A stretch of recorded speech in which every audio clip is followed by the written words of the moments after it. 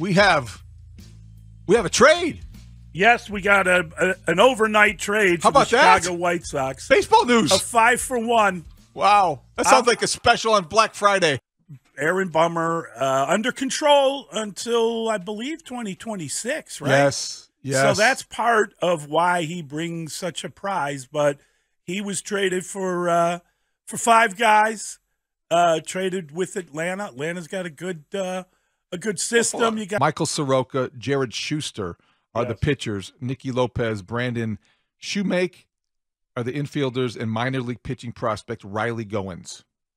So that's the haul for Aaron Bummer.